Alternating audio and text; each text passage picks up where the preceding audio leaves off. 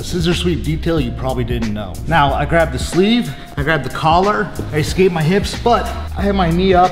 I don't really think this matters too much. I don't wanna have it low because that's not gonna push him at all. I don't wanna have it too high because he can also just take it out of the way. But the biggest detail that people make mistakes on is they're either trying to chop below the shin and that person can kind of hop over, right? Or they're chopping way too high on the hip. Now think about what we actually want to sweep. We want to sweep this part right here, just like we would a double leg takedown, right? We want to tap on the side of the knee. I'm always gonna put my foot here, have my toes active so that my hamstring's very strong, pull him just a little bit off base, and then come to my scissor sweep mount.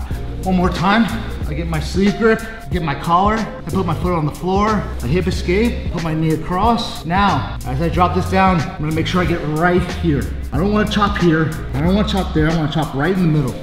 Here, I take him off his knees. Follow me for more jiu-jitsu content. Go to madlabbjj.com for exclusive content.